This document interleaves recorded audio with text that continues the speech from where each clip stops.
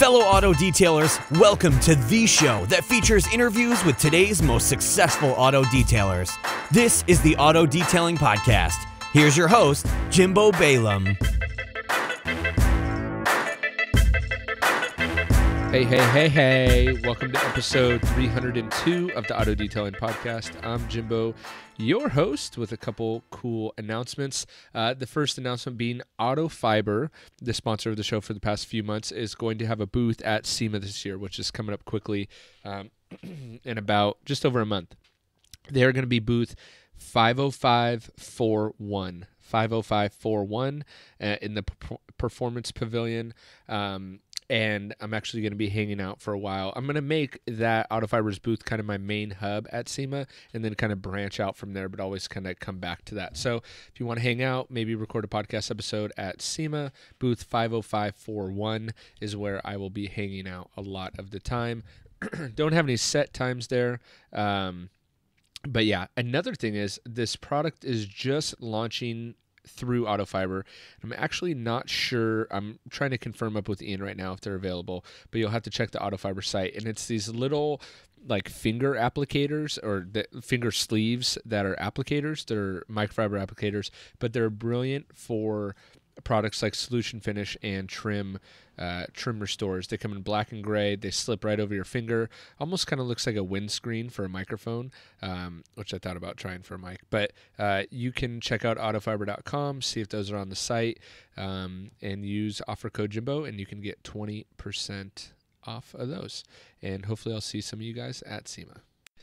All right, this week on the show, kind of a cool thing I'm going to be doing is a while back I recorded a 12-module course, all on different aspects of detailing and starting the detailing business. And today I'm actually going to bring all that into the Detailer Inner Circle. So what this is going to enable you to do by listening to the podcast, you can kind of get a taste of what the Detailer Inner Circle, or like one aspect of the Detailer Inner Circle, is like. So I'm going to play these two separate audio trainings that I've previously recorded, again, that I'm going to bring into the Detailer Inner Circle, but you guys get to listen to them here first. So the first one is all about training.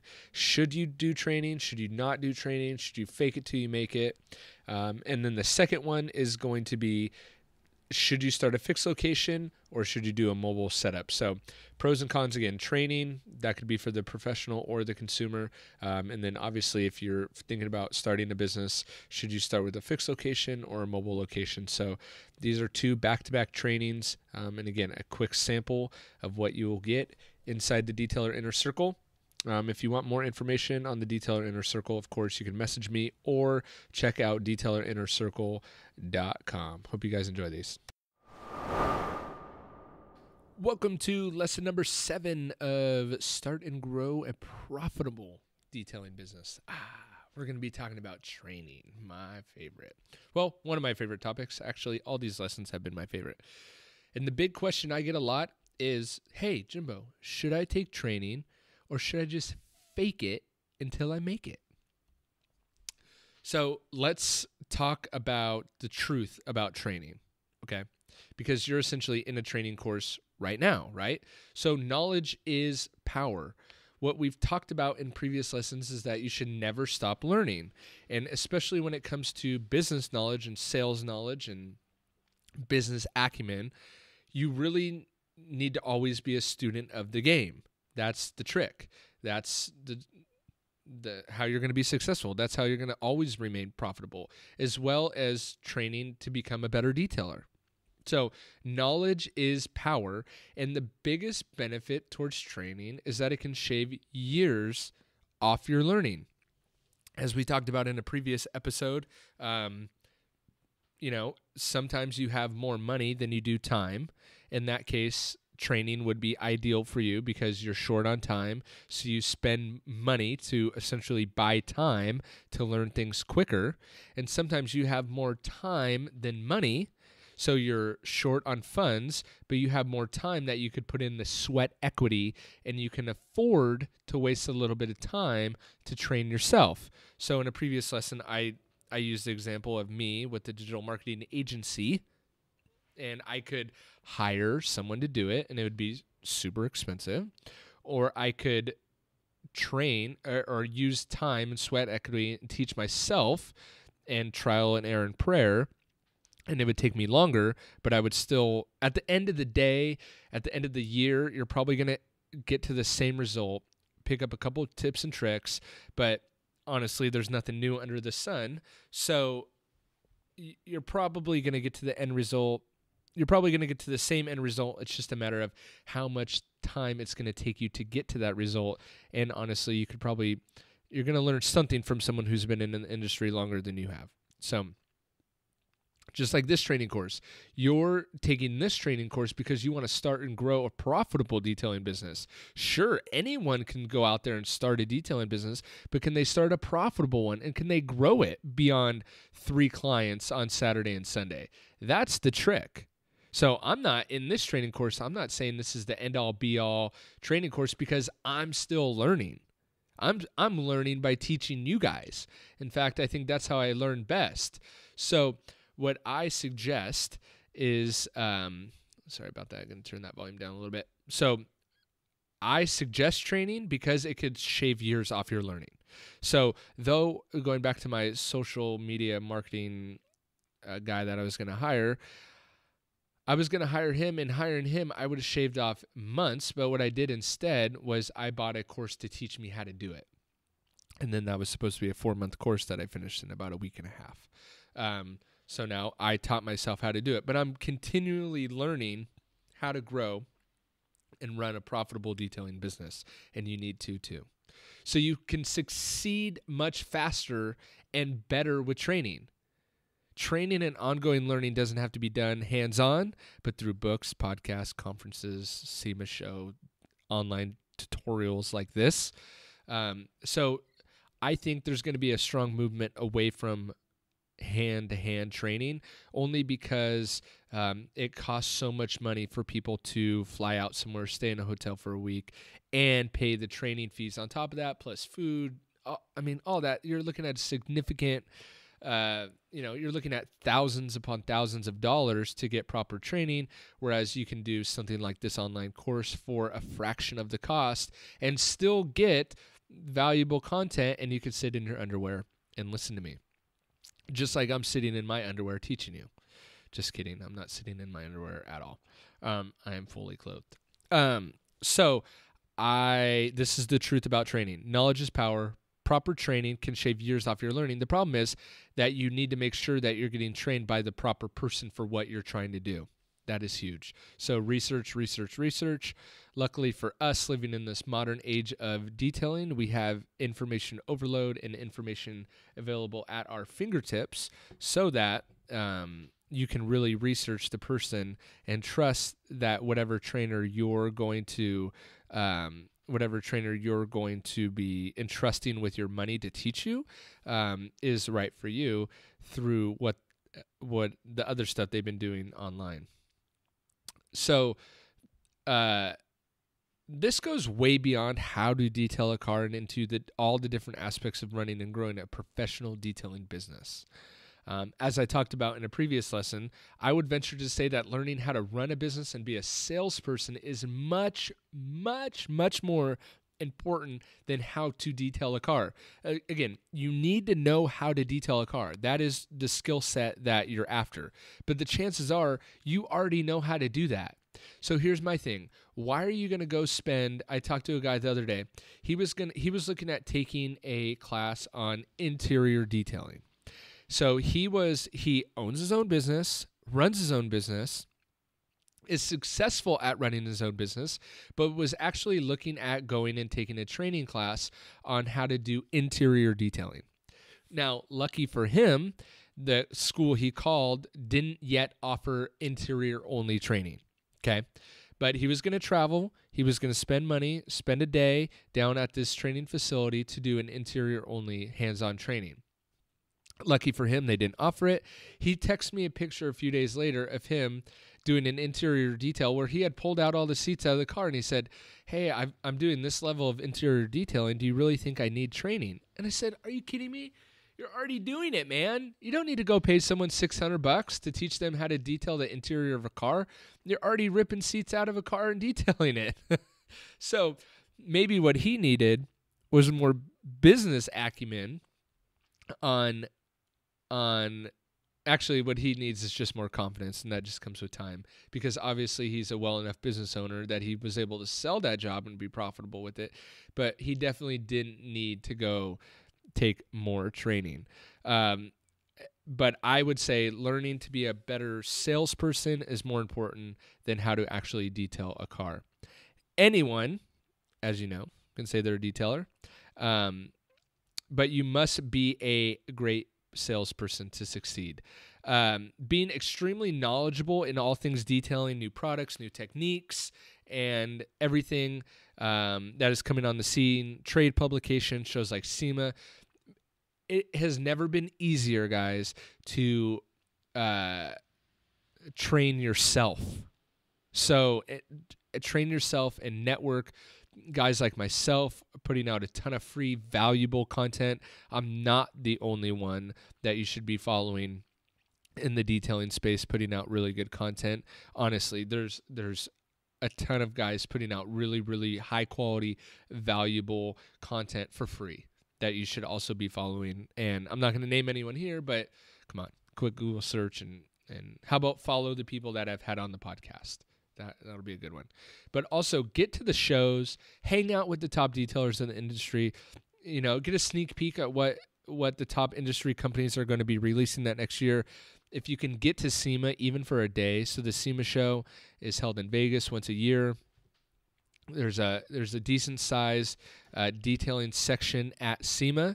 If you can get there, that's huge, because you will not believe how accessible these top guys that you mainly only see on the internet actually are.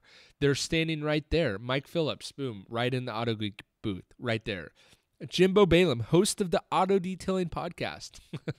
Just kidding. But honestly, I'm just cruising around SEMA, and anyone that wants to meet up, I meet up with them. So the accessibility of these top influencers that you mainly only see online is incredible. The barrier to see them is very, very, very, very little. At shows like this, gives you a chance to really engage with them, interact with them, and the companies are also releasing what products, or they're showcasing what products they're going to be releasing that next year, and they usually have, you can do a little hand-to-hand combat with those new products. So just getting to the SEMA show is training. You're training yourself. That is a perfect example of how to continue your education in training just by going to one show. Not to mention all the additional free resources online, paid courses like the one that you're watching and listening to now. Just because we live in this modern world, it is amazing the amount of training that you can really, really do. So get to the shows. Hands-on detailing training can be great, but there are quote-unquote schools out there that have left more people feeling ripped off than accomplished. So again, I've heard about these. I'm not going to bash any school out there. I'm just not going to do that because they're probably learning as well.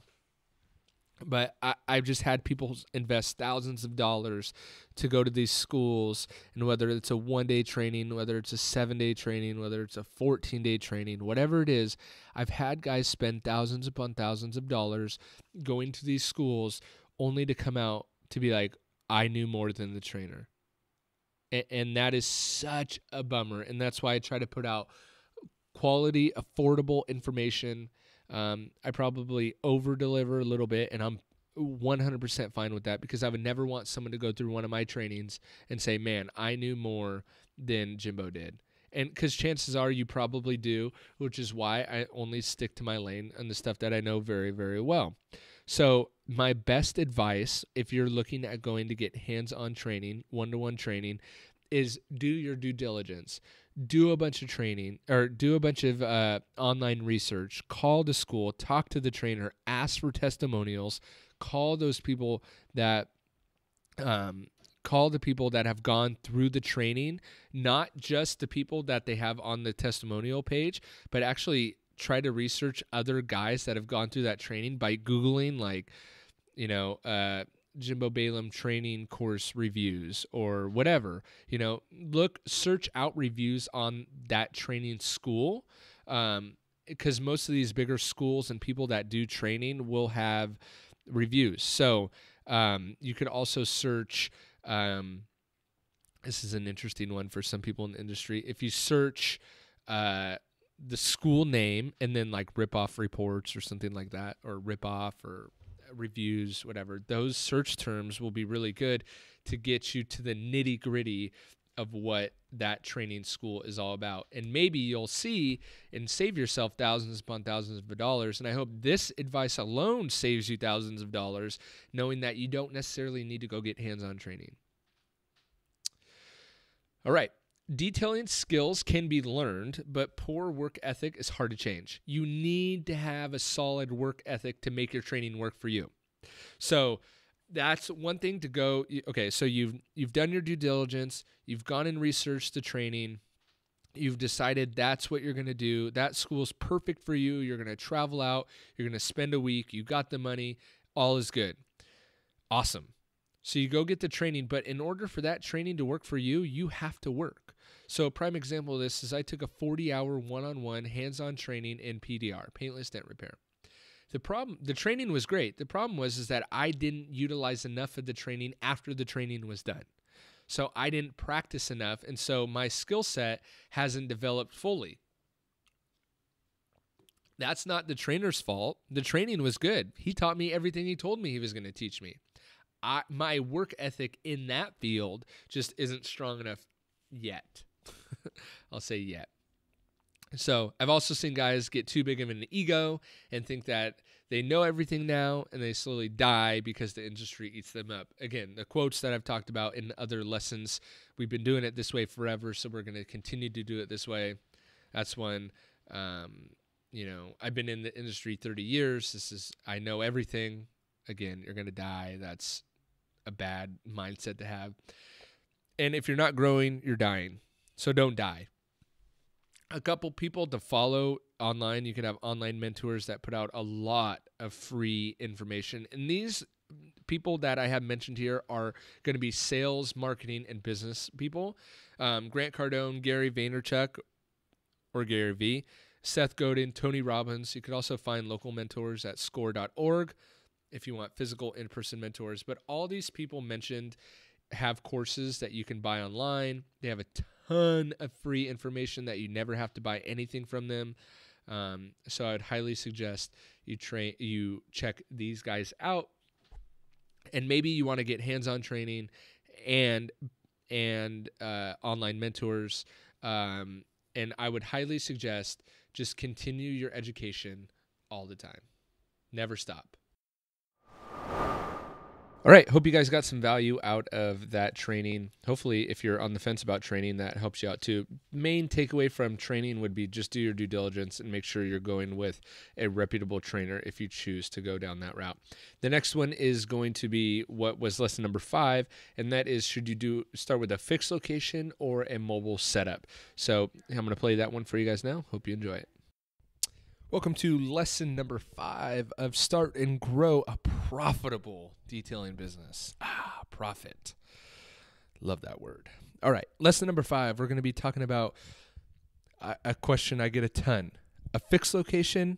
Do I start a fixed location shop or do I go mobile? What do I do? I'm conflicted. I'm not sure what to do.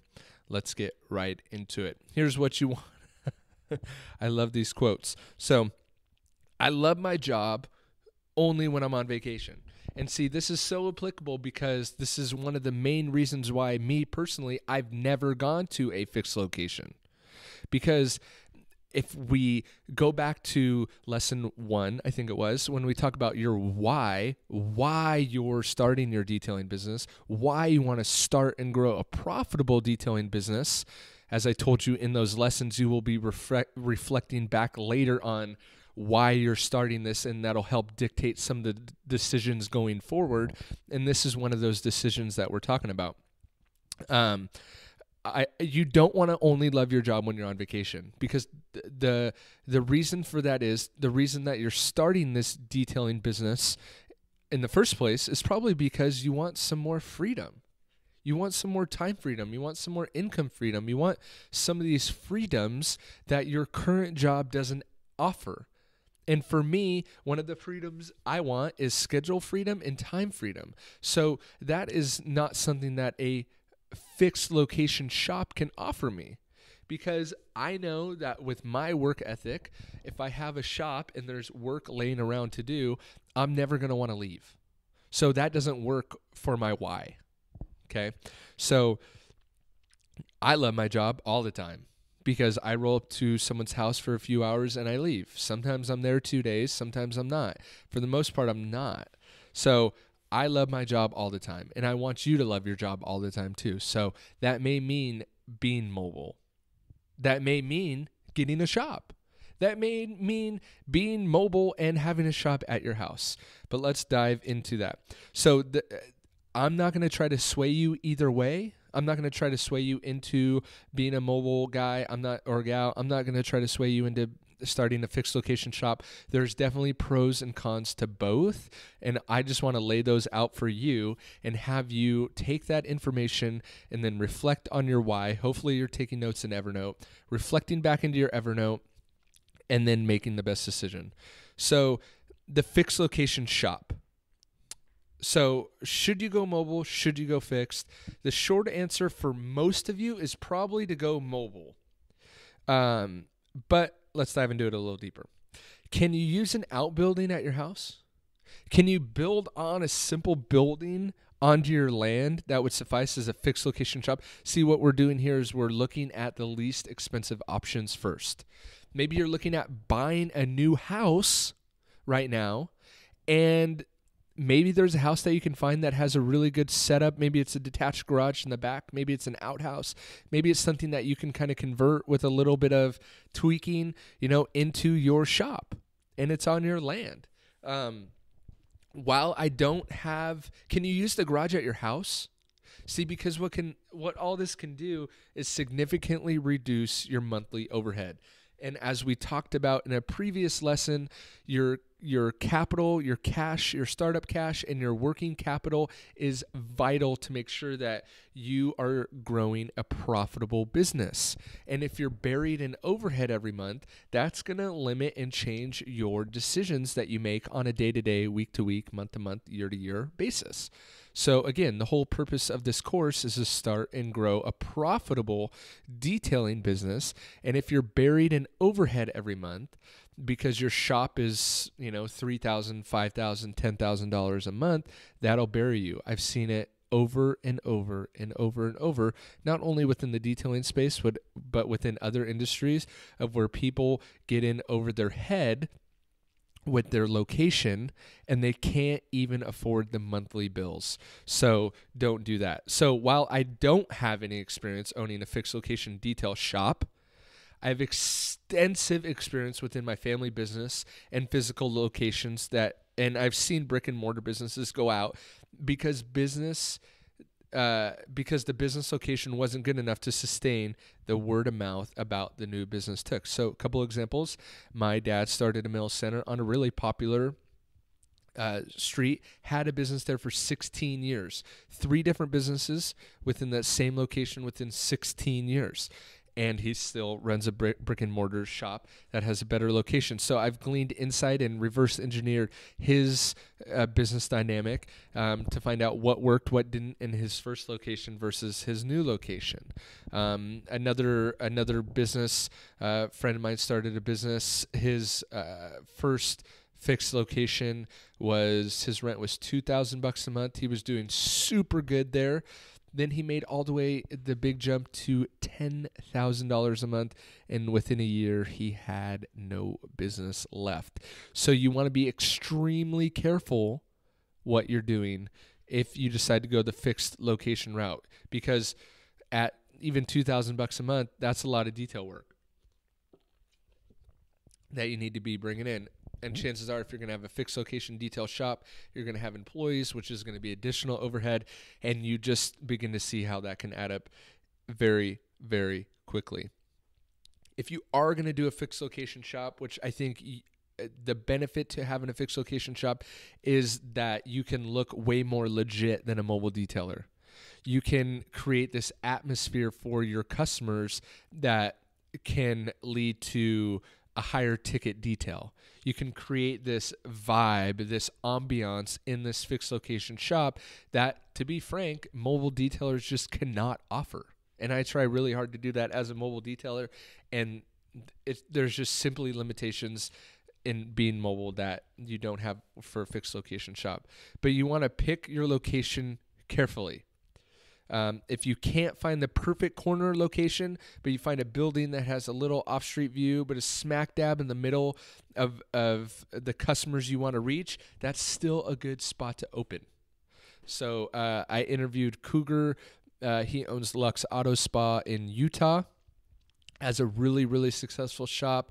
And one of his first locations wasn't on the main street. It was actually hidden behind this bigger warehouse, but it was in the exact location, the geographical location that he wanted, that the customers he wanted to target.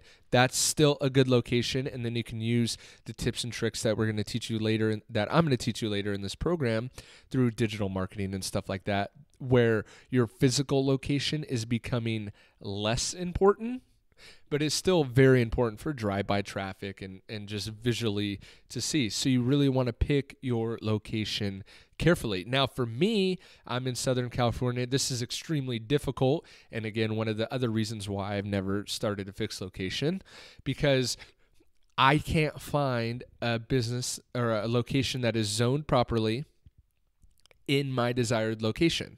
Now, I have a very, very niche down specific location in my local town where I think I could kill it with a fixed location business, but there's no openings yet. So if that time were to ever come where that I have about 3 specific spots that are automotively zoned and that I could open up a little detail shop, if any of those ever opened, you bet I would have a fixed location shop. You bet I would. But again, I'm going to be patient and wait because the overhead can be so significantly high. So the first rule of real estate, actually the first 3 rules of real estate are location, location, location. Having a great location can be the difference between making it and not making it. So, okay. So, but wait, what if I do great work? Won't the people just come? That's maybe what you're saying right now. Yes, that's true, but probably not enough to keep your business busy. So what we're going to talk about later is, right now we're talking about physical locations, but also there's digital locations. So your online location is becoming really, really important as well. So your physical location, but also your online your digital location is becoming just as valuable. And the benefit to your digital location is it helps fixed and mobile guys alike. So if you're deciding to start the fixed location, I would start small, maybe 1,000 square feet, and grow as needed. Sign as short term of a lease as possible. You don't want to be on the hook for 10 years. You just don't. Because you might not be there in 10 years. You may want to grow to a bigger spot in 10 years. I would try to sign a year max. Take in consideration the look of the building. So you are starting up a detail shop. Cleanliness is what people are paying you for. If your building looks like crap, the inside of your building looks like crap, that's going to be a direct influence upon the type of work that you can do. Again, you want to be setting up this ambiance for people to come and have an experience at your shop. That's going to help set you apart from your competition. Ongoing overhead can destroy your business and bury you quickly. So please, please, please, please, please, please, please, I want you to succeed. I want you to start and grow a profitable detailing business. Please, please, please do your research for all this stuff and make sure you have enough capital to keep you going. All right, the mobile setup. Benefits: low startup, lower monthly overhead, and huge marketing advantage by offering the quote-unquote, we come to you, we detail it right in your driveway. Obviously, the overhead is pretty much just your startup cost and your gas and insurance for your car and your rig. So your monthly overhead is significantly lower But if the weather if your weather wherever you are geographically changes dramatically during the different seasons, mobile may not be an option. So it's harder to control an environment when you're mobile. Just the fact of the matter, it's really hard to control that. So, and going back to a previous lesson, again, you see how all these lessons build upon each other. That's why I'm selling it as one whole package or individual lessons if you choose to purchase it that way. But these really all build upon each other, because in a previous lesson, we talked about not only your why you're doing this, but what type of detailer you want to be. So we had to establish what type of detailer you want to be first, because that will, as we transition to whether you want to be a mobile or a fixed location shop, will dictate that decision. So I've structured this course, and this is why it took me so long to structure this course and record it and all that, because the decisions that you've made earlier in the course, and if you forgot what those decisions were, you can go back through and go through your Evernote or wherever you're writing and taking notes. You can go back through and see what decisions you made. And maybe once you get to this spot and you're like, oh man, I thought I was going to be a high-end correction and coating guy, so I'd need a fixed location, because you would. If you were going to be a correction and coating detailer only, you'd probably want a fixed location so you can control the environment. And then you got to this lesson and you go, oh man, I didn't even think about the overhead. I'm going to be buried because I'm in Southern California. My overhead's going to be $2,000, $3,000, $4,000 a month. I just don't want to do that. I'm going to go mobile. I got to switch up what kind of detailer I'm going to be. So again, that's looking back and then looking forward. That's why all these lessons are building upon each other, so you can work through this and really grow a profitable detailing business. Imagine that. So one thing to consider being mobile: if your weather changes dramatically during the different seasons, mobile may not be for you. Mobile setup can be, and I've had all these trucks, trailers, cargo vans, high-end vans, but again, I would go small. I would start as small as possible. Whether you're a fixed location or you're a mobile detailer, start as small as possible, because you're starting, your overhead is as little as possible, and you don't have to worry about it as much. So I've seen people work out of the back of a VW car before.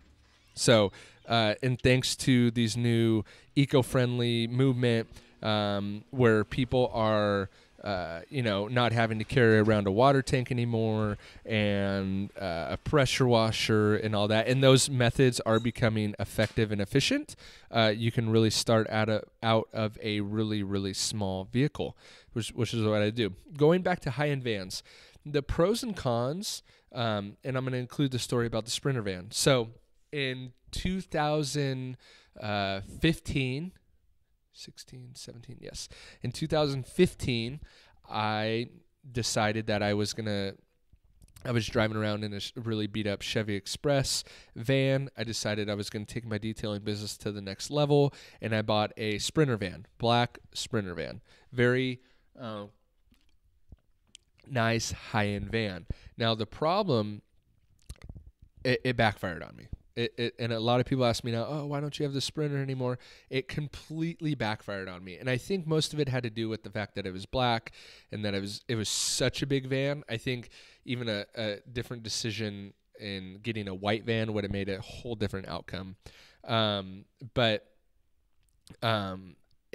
The van completely backfired on me. So be careful of this. It was too much and made too much of a statement, and people thought I was either doing too well or I was going to charge them way too much to detail their car. So that's why I got rid of it. And then I went back to a truck, and it's been totally fine. No one says anything. So be vigilant of that. You don't want to have a setup that is too fancy, I guess. The Sprinter had a big fat Mercedes logo on the front. Like I said, it was a huge van. It was black. It made a really, really big statement, which is what I was going for, but it made too much of a statement and actually started to backfire on me. So I was trying to create that ambiance for the customer at their location, ambiance that you would be able to do if you had a fixed location shop, and you could be really nice and really high end. But What happened was it was too over the top, and honestly, customers didn't like it. They just flat out didn't like it. So I had to get rid of that van as soon as possible. Now, like I said, if that same van would have been white in color instead of black, I think it would have made a different impression. So that's something that I go back and forth with from time to time, but something definitely to consider. So if you can, the best of both worlds that I would suggest is that if you could be mobile most of the time and then have a shop at your house or utilize your garage, I feel like that would be the best of both worlds, that you could do mobile and fixed location. All right, hope you guys enjoyed those two little segments, number 5 and number 7, training and fixed location or mobile. Again, that is just a little teeny tiny sample of stuff that you are going to be delivered in the Detailer Inner Circle. In fact, those things that you just listened to aren't actually even in the Inner Circle yet. So if you enjoyed that, there's 10 times, 100 times more information on how to market and grow your detailing business, as well as a Voxer group chock full of other detailers that you can literally talk to every single day and get instant feedback. And it's quality feedback. It's not the feedback that you get in some of these Facebook groups and stuff like that. It's actually quality feedback. So I hope you at least consider the Detailer Inner Circle. Again, we have a whole 1-hour video webinar that you can check out at detailerinnercircle.com. But if you don't feel like watching that and you'd rather just write into me and ask a few questions, I'd be more than happy to answer any questions you may have. You can just hit me up on Facebook, facebook.com/autodetailingpodcast. All right, talk soon.